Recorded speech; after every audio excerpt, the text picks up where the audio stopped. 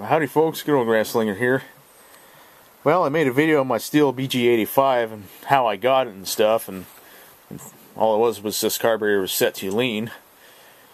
I can't believe I made the video only a month ago. It doesn't even feel like a month, but I said I was going to give a demonstration, but the battery was low, but now I got enough juice in the battery to give you a demonstration. So, let me set the camera down so I can crank it. Switch is turned on, just gotta choke it.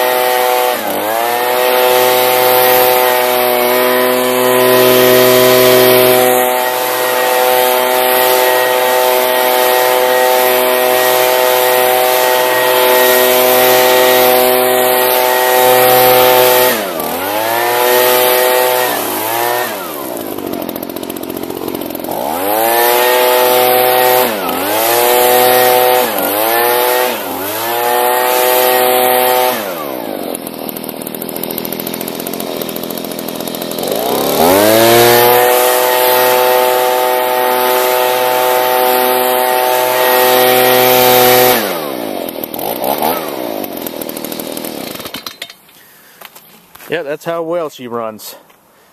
She blows pretty good too. There's one thing I forgot to mention. The muffler, I think it's got a catalytic converter in it because the muffler is still super hot when I idle it down or I shut it off, because I remember seeing it glowing when it was a little darker out. So it's probably got a catalytic converter in it.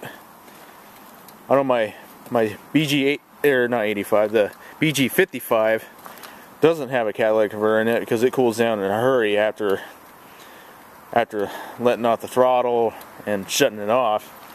But that takes a little while for it to cool down.